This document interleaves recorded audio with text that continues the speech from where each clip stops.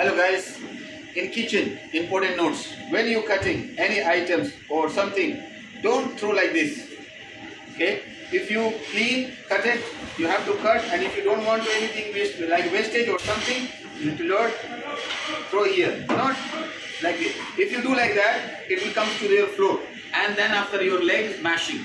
So never anything you clean your floor like that, you don't put like this. No, never. Keep back. If you want to anything cut, take back. This is to be stored. Never put down on the floor.